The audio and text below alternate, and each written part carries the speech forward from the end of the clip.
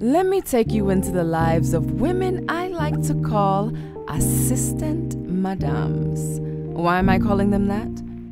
Let's meet our first madam. This is Lulu Osage. She calls herself a serial entrepreneur and a philanthropist when she actually runs a lovely cafe.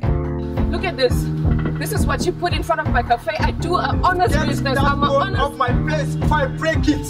This is Amira, and she likes to form hard babe. She's a brilliant consultant who sometimes forgets she has a job. She doesn't make you happy. I make you happy, Chi. You need to choose me.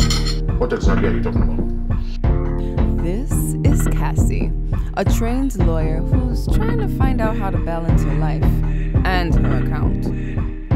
My family loves you, my sister loves you, and most importantly, I love you. Is this the reason you constantly break my heart?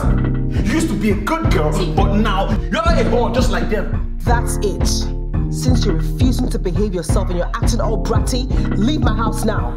That is Nana Yeboah. Whatever you do, don't annoy her. Don't even breathe too much around her.